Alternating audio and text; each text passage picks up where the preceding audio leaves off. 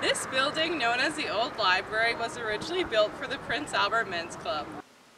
It is located at 6 12th Street West and was constructed during the first decade of the 20th century, which was a time of prosperity and new wealth in Prince Albert. Local business leaders joined together to build one of the finest exclusive clubs in the West.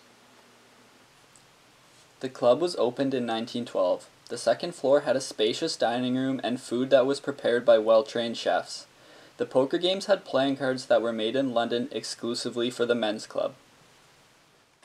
It is rumored that there are tunnels that connected the men's club to the Empress Theater that was next door. During intermission, men would walk to the club and have a drink or cigar and walk back once the show started again. Today, the location where the Empress Theater was situated is now occupied by Napa Autopro Gus's Automotive.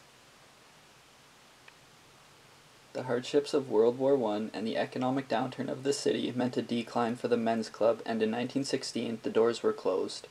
The building was then used as the divisional headquarters of the provincial police, and later the tenants were the city police and the RCMP, as well as the Saskatchewan Department of Natural Resources.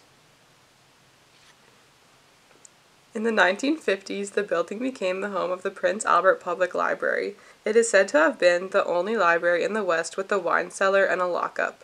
The Prince Albert Library stayed in the building until 1974 when the John M. Culliner Library was opened.